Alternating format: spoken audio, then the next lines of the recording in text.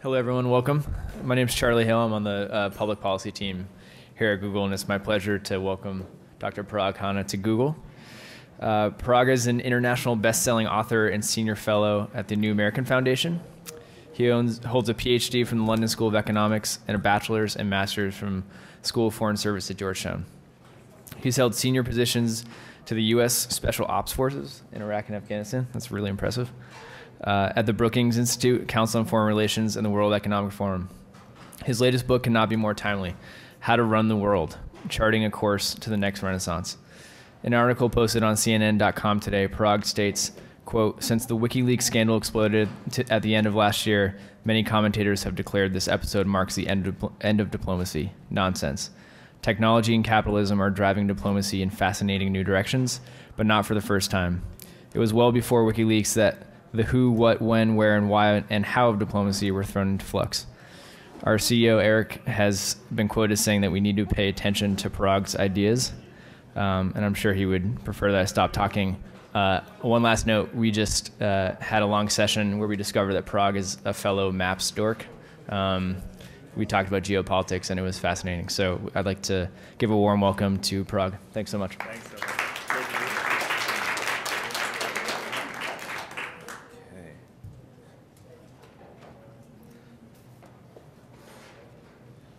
Thanks so much, everyone, for coming and taking time out of your day to be here. I think a book titled "How to Run the World" is so appropriate for Google, since in some ways, I guess I must just be telling you what you already know, because outside this building, within it, more than enough people believe that that's exactly the case.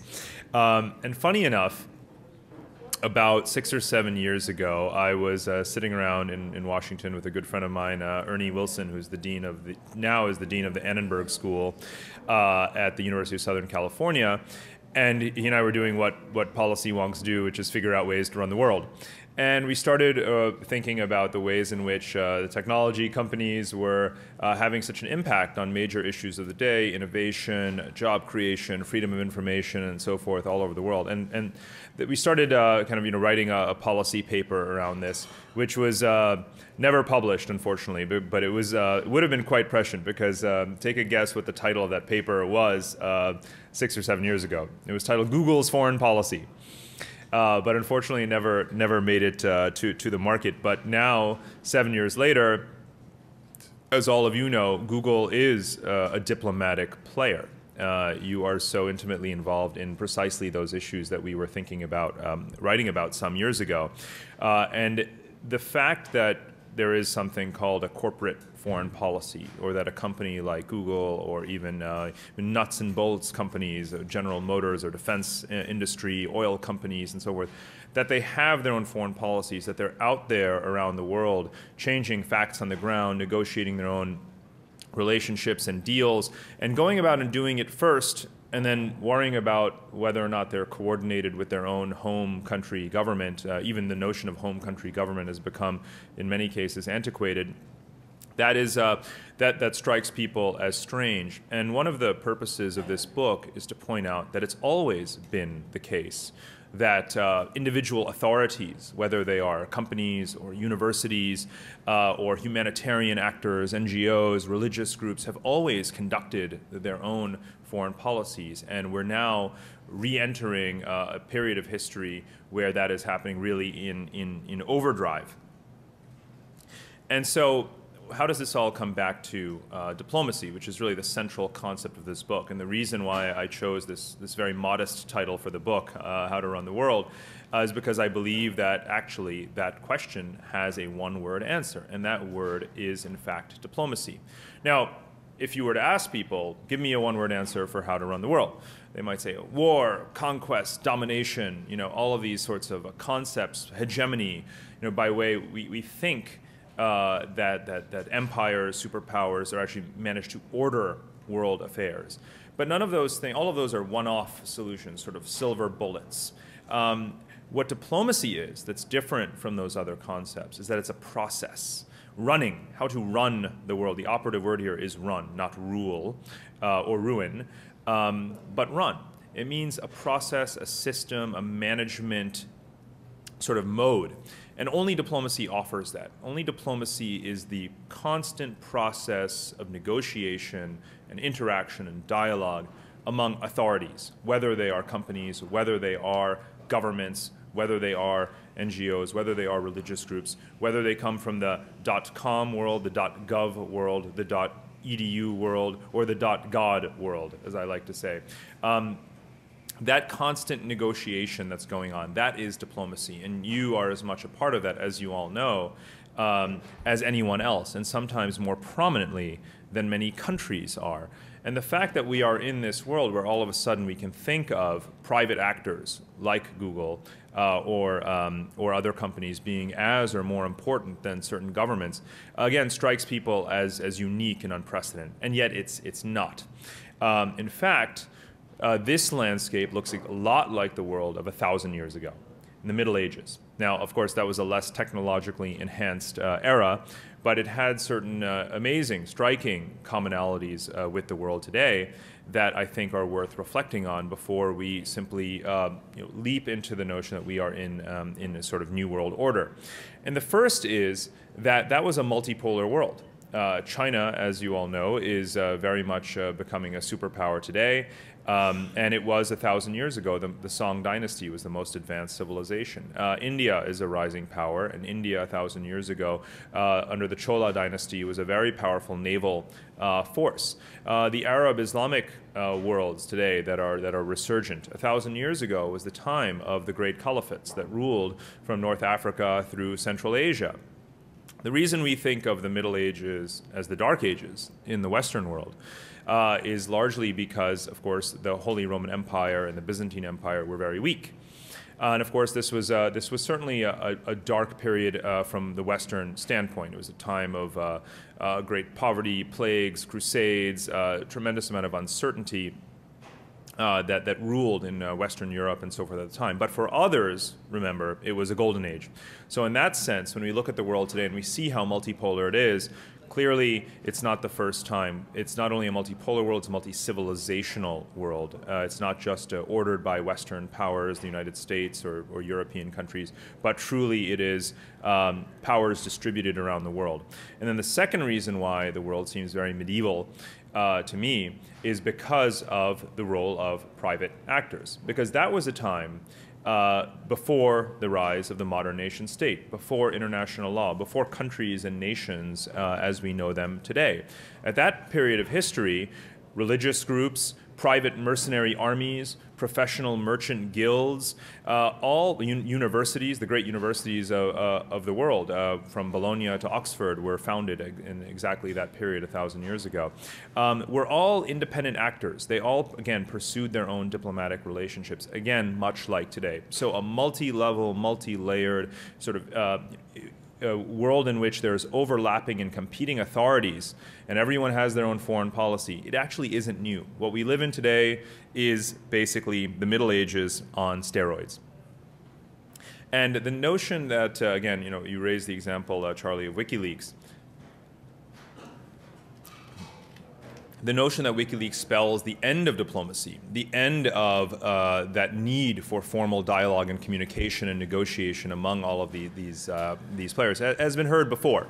In the 19th century, it's an episode I have in this book, Lord Palmerston received the first telegraph cable at Whitehall in London, and he said, this is the end of diplomacy. Why would he need ambassadors anymore? Why would he need messages to come from abroad? It's just, this cable zaps it away. You don't even need the people. And even as recently as a few decades ago, Zbigniew Brzezinski, when he was Jimmy Carter's national security advisor, said, what are all these embassies and foreign service officers doing out there? I just need a subscription to the New York Times, because he felt that correspondents from the media were doing a better job of providing him information than his own diplomats and representatives.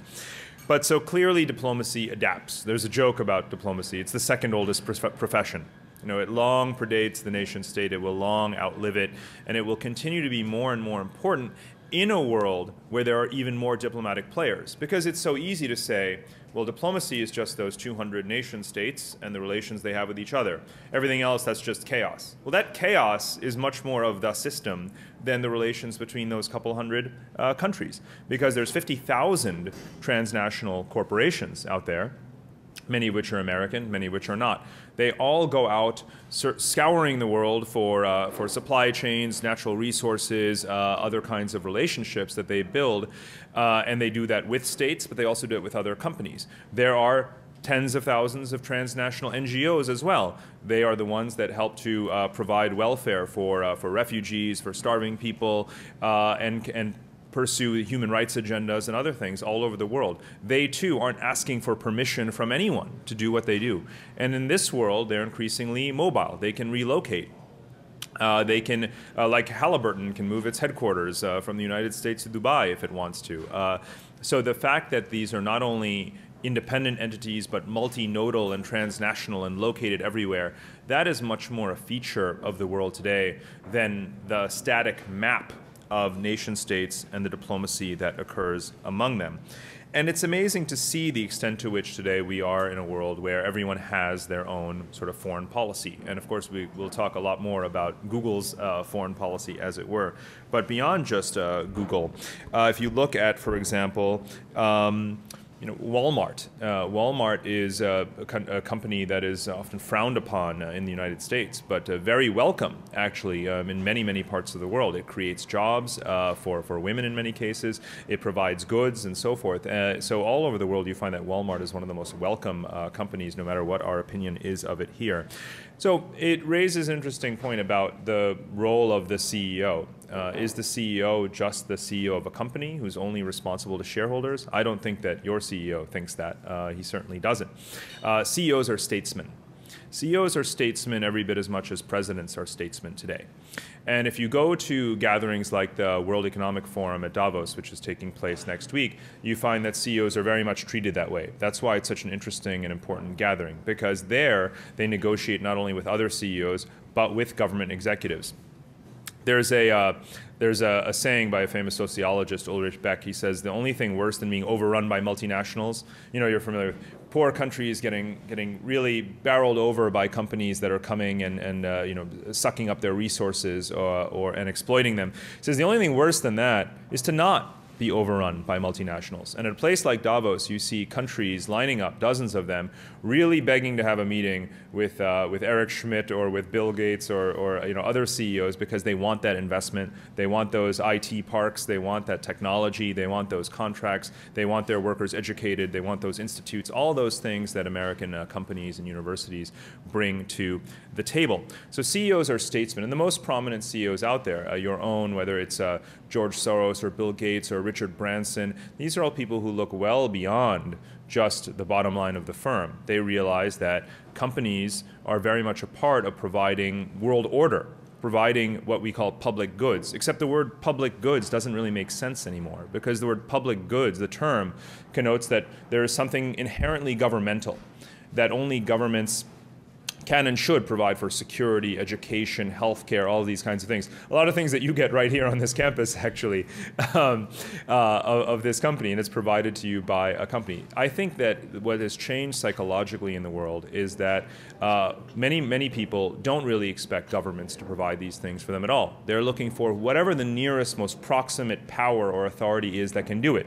And so, if you are a resident of a slum of southern Lebanon, that's Hezbollah.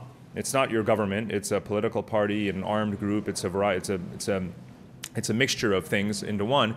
And if it is in Sudan or in Chad or in other parts of Africa, it's going to be Oxfam or Save the Children or UNICEF. But it's not likely to be your own government. So the notion that there is something called the state, and that there are 200 of them, they are equally coherent and competent and able to provide public goods, and that they constitute public welfare, or even theoretically, is completely false. In practice, I think a lot of you are familiar with this reality, but the fact that theory hasn't caught up, whether it's the theory of diplomacy, of geopolitics, international relations, the fact that that hasn't caught up is actually what's motivated me to write this book. Another motivation is that I see the power of inertia holding us back from embracing this new diplomatic baseline, this new reality of a chaotic world, but a world in which there's so many more resources available to solve problems. Because again, if we are dictated by inertia, if we do believe that it really is governments that are going to solve problems, then we reach to silver bullets. We think the United Nations is the place to deal with global security problems. Let's go to the UN Security Council for South Sudan, for Iran, whatever the case may be.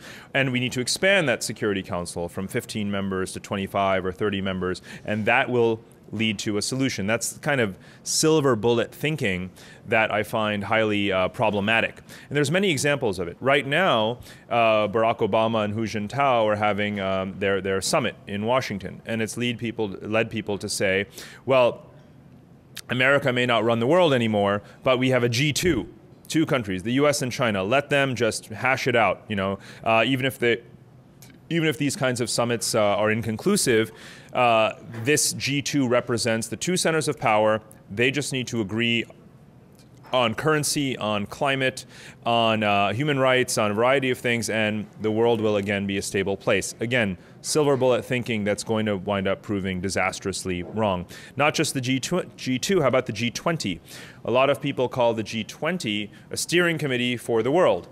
They say, look, it's so legitimate. It has the 20 of the largest economies in the world that represent 80% of the world's population as well. And yet look what happens when this neat, simple group of 20 countries get together. Well, almost nothing.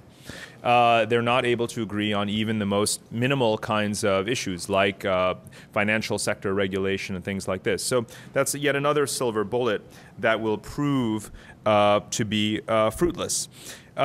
And so instead of that, what I'm advocating is a kind of diplomacy that is really the antithesis of silver bullets, one that doesn't look to one government, to one international organization to solve problems, because that would be the book called How to Rule the World. And that's not what this is about. This is a book about the process.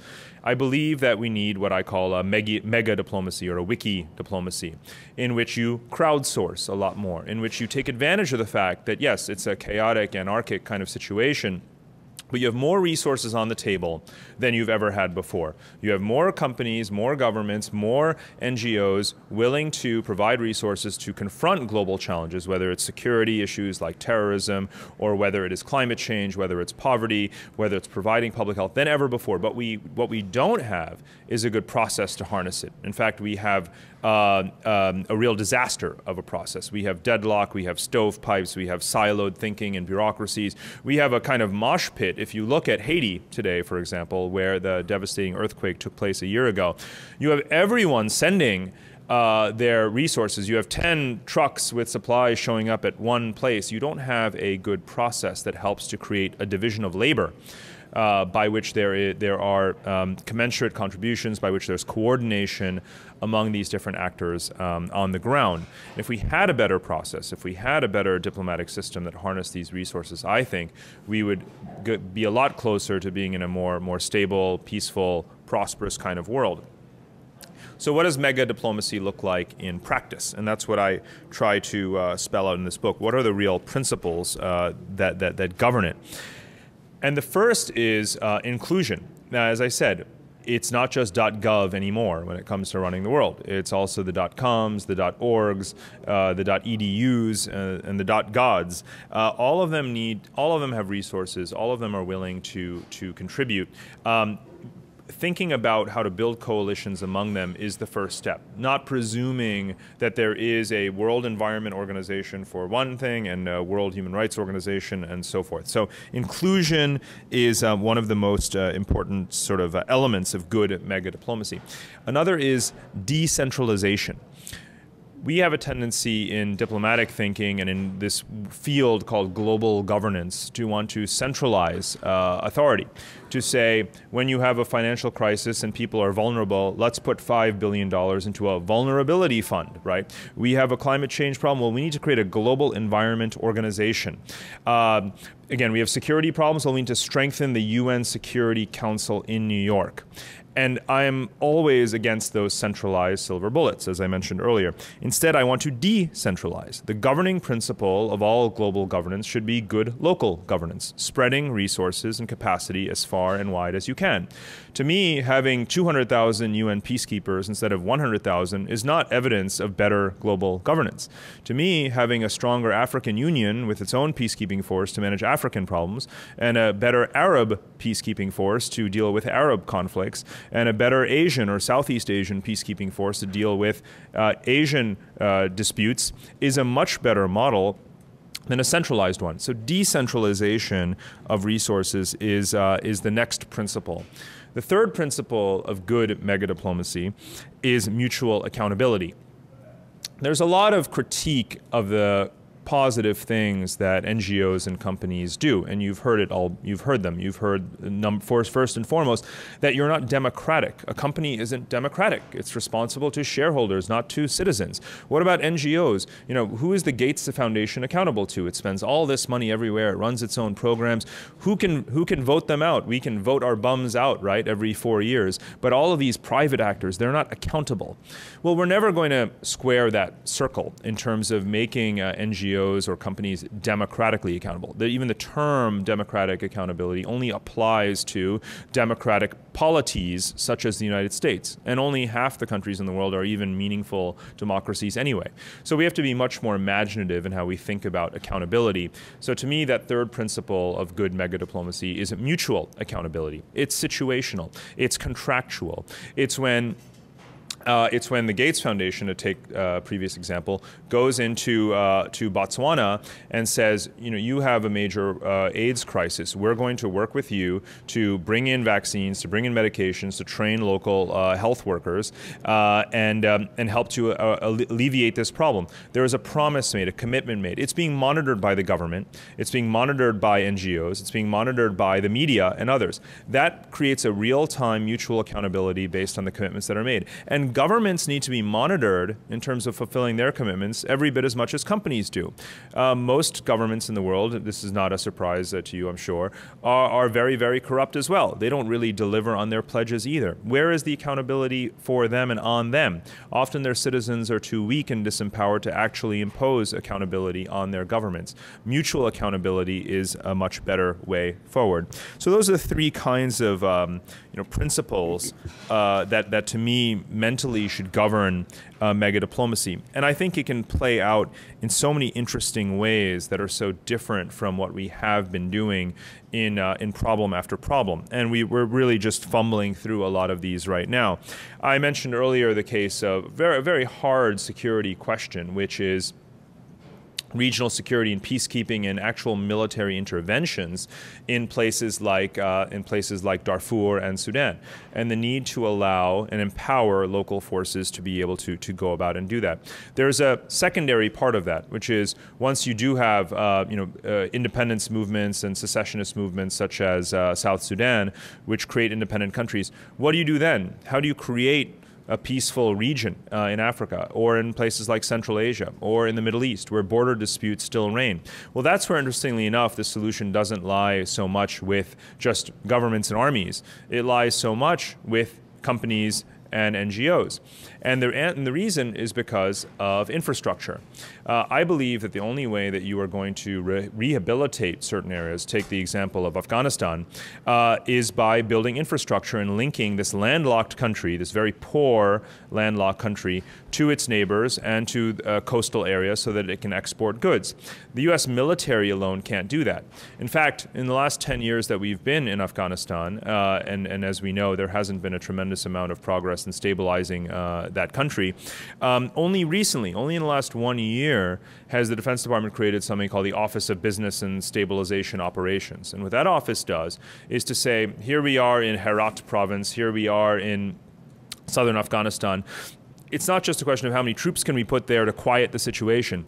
Now what they're thinking is, how do we bring in American companies? How can they build it? How can they create jobs here? How can they build a factory here? How can we get more roads built? How about some pipeline projects going from Turkmenistan through Afghanistan and so forth? Now they're realizing that without private sector investment, without stimulating business, things that companies do, and you have to bring the companies in to do it, are you ever actually going to stabilize that country? And that's just one example. That's just Afghanistan. The same situation applies in Iraq. Same situation in Sudan, same situation in some of the hot spots, failed states, Somalia, Yemen. There is no end to the number of places that really do need this kind of mega diplomatic strategy to be militarily, politically stabilized, but also economically stable and fruitful, so that you actually don't have to keep on and on intervening. Again, it takes mega diplomacy, not just traditional modes of intervention and engagement. This company is obviously, at the forefront of one of the hot button global agenda questions in diplomacy, and that's human rights, freedom of information, and so forth. And probably not originally, by design or desire to have been caught up in the situation that you were. But it's such an interesting example of a pattern that has actually been visible for a long time. Because when it comes to human rights, where we have long relied on the promotion of declarations like the United Nations Universal Declaration of Human Rights, we have found that actual progress in internalizing those global codes and regulations and laws has been very, very weak. In fact, there's a lot of academic work that shows just how poor actual implementation of human rights has been. And that has a lot to do with the fact that the United Nations itself is the body that we look to promote things, and yet it is a club of countries, of governments that respect each other's sovereignty, or are supposed to, and therefore can only go so far in criticizing each other. So how could you ever have a UN resolution criticizing China's human rights policy in Tibet, for example? You can't, and you never will, because China is a member of that United Nations. So you find that when it comes to promoting human rights, good governance, anti-corruption types of things, by and large, what progress we do see is driven so much actually by citizens groups, by NGOs, by companies, and so forth. And Google is, of course, one of them. And I want to give you a couple of examples of how this operates in practice, non-Google examples. And I'll give you the example of Business for Social Responsibility. This is an NGO that had about 6 or 7 people on the ground in Beijing. Today it has 50 people in China and growing fast. And what they are allowed to do is to go inside Chinese companies, even state-owned Chinese companies, and work to improve labor conditions in factories and to work on improving quality of workforce and training and supply chains. So this is an NGO that's able to do these things. It's not something that the US government is allowed to do. When was the last time the Chinese government released a political prisoner because a high-level American diplomat was going to China? Not probably since the 1990s, not since most of you were in middle school or elementary school. They don't do that anymore. They're too confident to allow it. But what they do allow is what I call functional activism, doing something that helps them make themselves a better country, a better society, than a better, more functioning government than they are right now. There's another example, International Bridges for Justice. This is a very small NGO that is based in Geneva and started by a Canadian. What they are allowed to do is actually go inside Chinese prisons and to post political rights of prisoners there, and they do it in local languages in other countries in Southeast Asia as well. I can't really imagine governmental diplomats being able to do that either.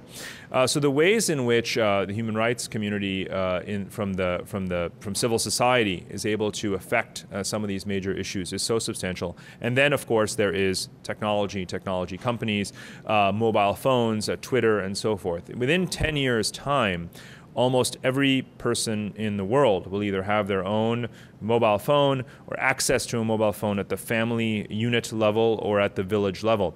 We've only just begun to see, with Twitter revolutions and so forth, we've really only begun to see the impact that can have. But we have seen already how it generates economic growth, with farmers and fishermen able to see market prices for their goods, and the ways in which they're able to share information through text messaging, to file complaints, corruption complaints, which can be geolocated through software that's out there, and things like this. So the role of technology in human rights is absolutely fundamental, and it's something that's driven as much or more by companies than by official foreign policy. It's only now, really in recent couple of years, and certainly motivated partially by your experience in China, that the State Department is thinking so much more seriously about these things. There's another vital area, and that's just the global economy. Job creation might be the biggest threat facing political stability all over the world. Most of the world's population now is under the age of 25 or 30, almost, and very much that's very much the case in a politically unstable emerging market, developing countries, the Middle East, Africa, and so forth. How they are able to create jobs is going to dictate their future. It's not even so much is Ben Ali the president of Tunisia one day and not the next day or not. It's how many companies, multinationals otherwise, are in that country creating jobs for the people or not. And that's, again, an area where companies play a vital role. What I have found in country after country, especially in the Middle East, is that they're not all that interested in having a lecture from someone from the embassy or from a visiting State Department official. But I'll be damned if they don't want Eric Schmidt to come and visit them. They want CEOs. They want job creators, they want factories, they want resources. And it's companies that are giving that to them. And this you can see all over the Middle East. There are technology parks sprouting up, and you are part of that, and other companies are part of that, which are absolutely essential to creating a better future for these societies. And it doesn't happen, again, just because the government told you to do it. You're out there looking for markets and opportunities. The American higher education community is a great example of this, because at a time when the image of the United States and the Middle East and relations between the U.S. and the Arab world could not be any lower than they have been in the last decade. This is precisely the last 7 or 8 years in which American universities from all over, Cornell, Georgetown, Texas A&M, Carnegie Mellon, you name it, have set up pretty sizable presence in campuses in Doha, in Qatar, in Abu Dhabi, in the United Arab Emirates, very much welcomed by the host governments, because through that process, you are educating the next generation of these countries. It is having an impact on women's rights. It is having an impact on political norms in these countries. And it's being spearheaded very much by what is really one of the most strongest aspects of American society, which is our higher educational system. Which really brings me back to the point about foreign policy, corporate foreign policy, or NGO foreign policy. The image of America in the world is so often thought to be synonymous with whether or not our government's policy, the Defense Department, the State Department, whether or not they are doing a good job or a bad job in a place like Iraq or Afghanistan, or whether or not Obama is liked or disliked around the world. But that's not what America's footprint in the world is, not even close. The footprint of American society is far, far, far larger around the world than the footprint of the American government.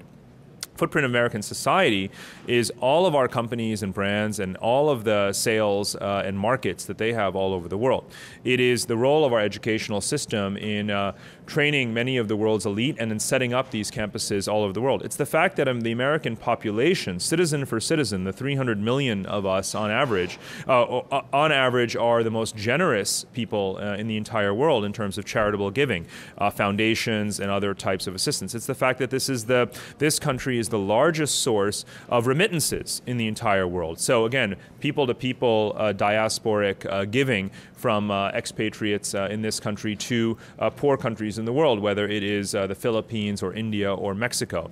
All of those things are really demonstrate and underscore the greatness of America in ways that don't really correlate to the public opinion about our government. And Google is very much a part of that, of all of Silicon Valley and all of the amazing products that are generated here and the services that are and the way they're exported, the way they're internalized and captured and used by people all over the world. That is part of American foreign policy, whether or not you were asked to do so by the government or not. So where the phase we're in now is where really the government, our government, is struggling very hard, even just to wrap its mind around the total volume and value of activity of our companies and of our NGOs, of our universities, all over the world. And they find that, wow, they can't even really harness it. It's too much to even capture. So what we have is this, this amazing dynamism coming out of America that tells a very different story from those who believe that America may be in decline, America is losing relevance, America is losing influence. It may be that the government is in some ways isn't, but that's certainly not the case when it comes to American society. And I think that's the most important thing to remember in a world of mega diplomacy, that every one of you is a diplomat. I'm particularly optimistic, actually, because in a place like this where so many people are very young, I think that wiki diplomacy, mega diplomacy is something that everyone in this room just intuitively gets. You don't grow up thinking anymore that in order to do something diplomatic, to do something good for the world, to be part of constructing that better future, you have to go join the Foreign Service. By working for Google, you're inherently doing something diplomatic. By joining Oxfam or the Gates Foundation, or even running a corporate citizenship program for a major company, whether it's an investment bank or an oil company, you are absolutely a part of diplomacy. You are a health diplomat, you're an education diplomat, you are an information diplomat. But whatever the case may be, all of you really are diplomats, and that is really why I believe with generational change and the fact that Generation Y, as it were, really intuitively gets this new landscape, I'm very optimistic that we're going to see so much more P2P, people to people, and B2B, business to business, diplomacy and engagement across borders that's really going to turn this new Middle Ages into another Renaissance.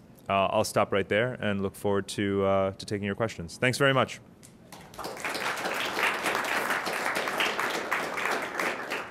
Right. I think it's a great question. It's really, the question was about how do you really ensure openness and accountability in a mega diplomatic world of so many actors doing their own thing.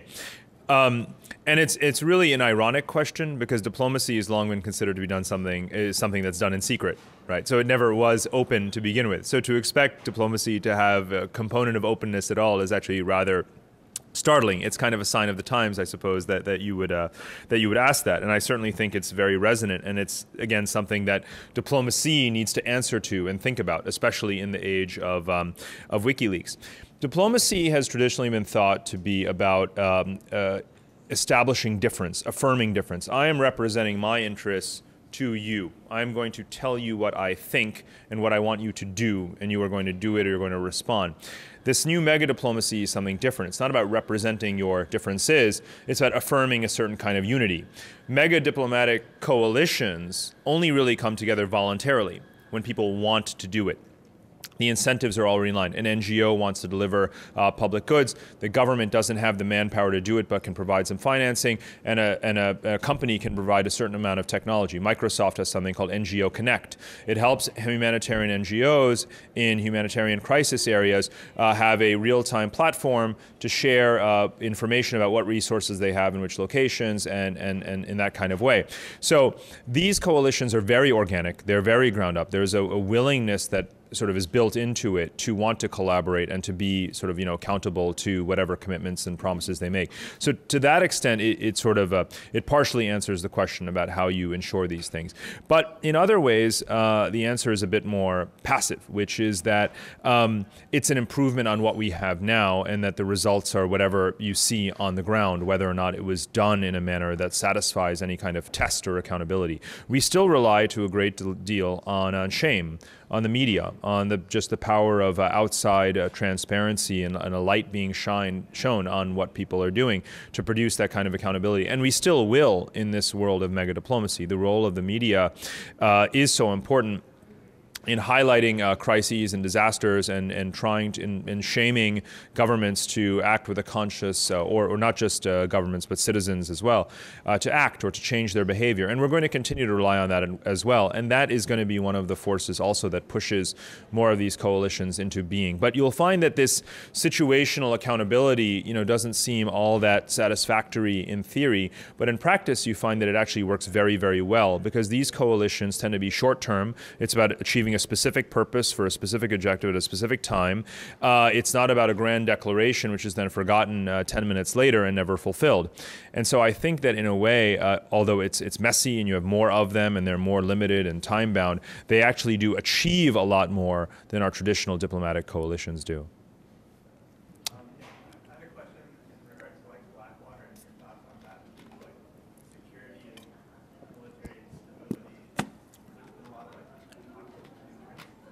Yeah. Yeah. Right.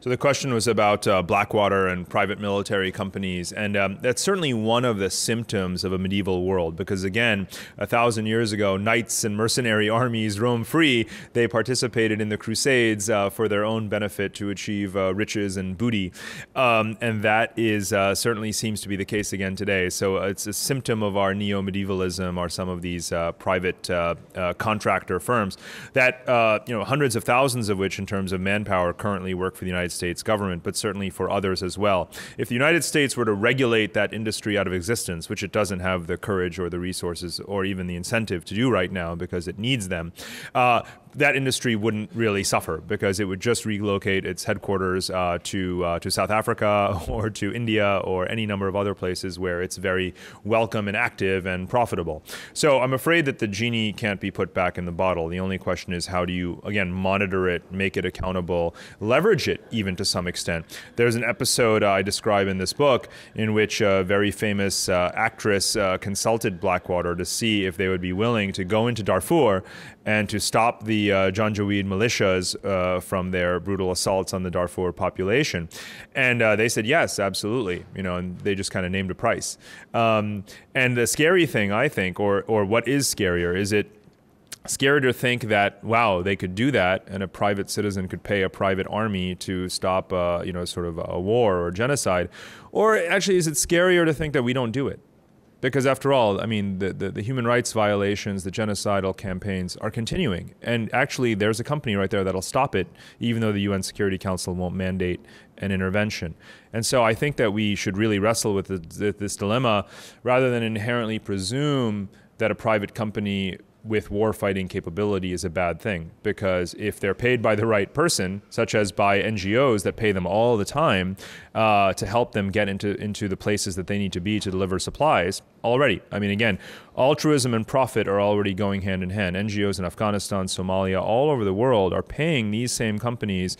Maybe they get a discounted rate, I don't know, but to get to make humanitarian deliveries. So I don't think it's going to go away. I think that there's good examples of how to harness it. I think we should look at those as much as we can. Crystal.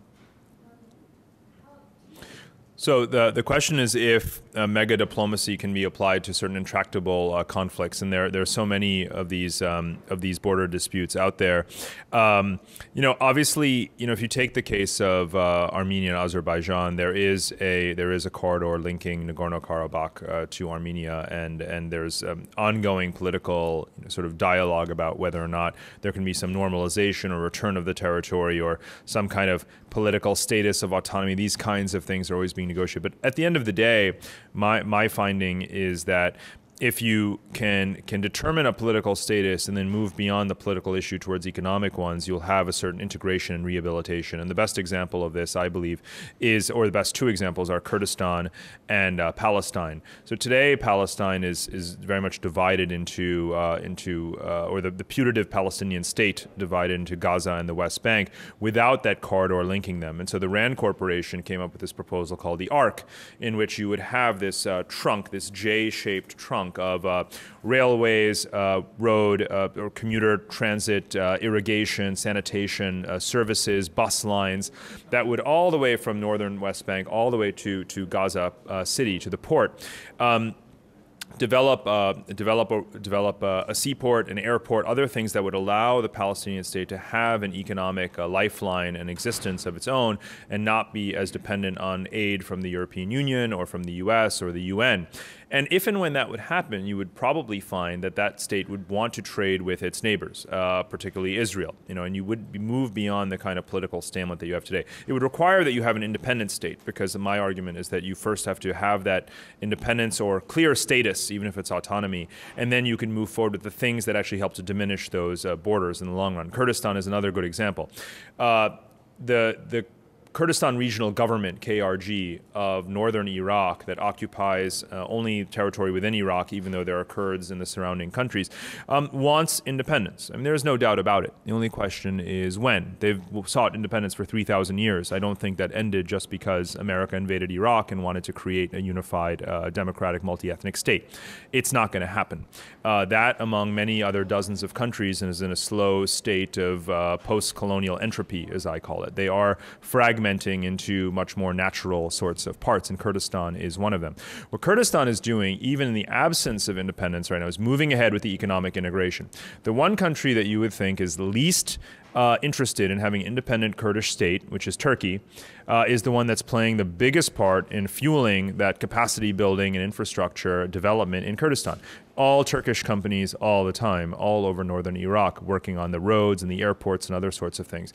So it's amazing how the commercial sector, mega diplomacy, and so forth are actually doing a lot to rehabilitate that situation and create a new possibility. Because you would, I mean, anytime I'm in the region or elsewhere and I say there'll be an independent Kurdistan, people always say the Turks will never allow it. And I say, really? Which Turks do you mean? Because every Turkish businessman I know is making money in Kurdistan right now. So the notion that they probably just mean the Turkish military, right, which obviously has a reactive view on the situation. But I think there are many scenarios whereby Turkey, Iran, Syria, and Iraq, the neighbors of Kurdistan, ultimately do accept it. Because after all, it would be a landlocked country. And landlocked countries have no choice but to get along with their neighbors and to trade with their neighbors. So I do think mega diplomacy will play a very big part in resolving border disputes. Right. No, it's a really good question about what incentives are necessary to get companies involved in promoting good governance, and the fact that in so many failed states that incentive just doesn't seem to be there for companies to operate. Again, this is where mega diplomacy is actually really important. There are institutions within the international framework, such as the Multilateral Investment Guarantee Agency, MIGA, or the IFC, the International Finance Corporation. These are actually parts of the World Bank group, and what they do is to provide risk insurance mechanisms for companies to go into to risky areas where they may not generate high growth immediately, where there's very high startup costs, barriers to entry, corruption. They help to facilitate that kind of investment. So whether it's power grids or roads or airports, you will find that the MIGA and the IFC and from the U.S. government, OPIC, the Overseas Private Investment Company, what they do is to actually provide those risk backstops and risk insurance mechanisms that really do get companies to go into Afghanistan. Oil companies want to do it anyway, because they most certainly want to extract resources, get it out to market, and generate profits. So even as far back as Afghanistan in the mid-90s under Taliban control, UNICAL was trying to negotiate with the Taliban to actually build this pipeline from Turkmenistan across Afghanistan. It's been 16, 17 years since then. And now we're talking about that as the major strategy of our government and the Afghan government to help to put the Afghan economy on the map as a transit route for that pipeline. 17 years after it was first proposed and pursued by an American oil company. So there is a tremendous amount of interest, provided, yes, that there is sort of security that is necessary, but that also requires partnerships in some way between those on the ground that can build that infrastructure and those who protect it. And again, one is often private, the other is public. But I do think that that there's too many examples of it actually happening. And Tunisia was always rated the most competitive economy in the Arab world because there was so much sort of business activity and foreign investment in the country, even though it was very corrupt. So the truth is that in almost a rapidly growing number of countries in the world, even those that used to receive very little foreign investment, have very little international private sector there, it's spreading everywhere. That's why you have companies saying, "What's our Africa strategy?" They never had to ask that before. You never heard companies 5 years ago, 10 years ago saying, "We need an Africa strategy. We have to get into those markets." They're not all of them are much less risky than they were before. Look at political instability across the continent, whether it is in West Africa on the Ivory Coast or in places like Angola. But they're going there anyway. They're taking those risks because they have to be part of the growing markets in the world. So I think the conditions are very right, actually, for companies to take bigger risks than they have before, and there are public mechanisms that can help them do that. None of my argument is against governments or against states, that they're not important, that they're outdated, that they're antiquated. It's only that we need far more partnerships with them and other actors to get things done. Oh, I don't know.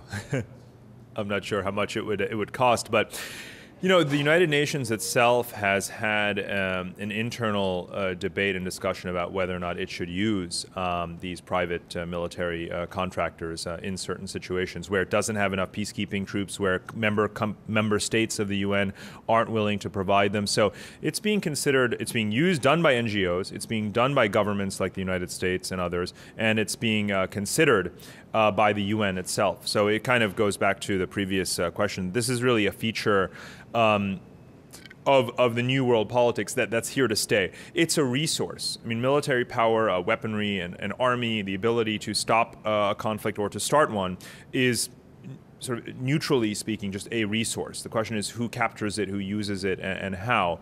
And I still think there are ways to harness it positively. And there's two examples out there. There's a wealthy Australian. Are you Australian? Yeah. So wealthy Australian artist, I believe, who tried to hire Blackwater to stop Japanese commercial whaling near Australian waters, because the Australian government wasn't doing it. But whaling in those waters is illegal. But who's stopping it? There's no international anti-whaling police force. So this wealthy Australian artist said, I'm just going to hire them to do it. There's a very famous NGO called Sea Shepherd, founded by Paul Watson, who was one of the original founders of Greenpeace. He's against whaling too, so he takes his own boats and he rams them into Japanese commercial whaling vessels. So there is usage of independent contractors. The government of Puntland or of Somaliland, I can't remember, these are also quasi-states actually, has been working with the private anti-piracy force of Blackwater to actually try and fend off international commercial fishing operations in their territorial waters, which have undercut their access to resources so that they can grow their economies as well. So there's actually very many governments and actors that are using these private forces.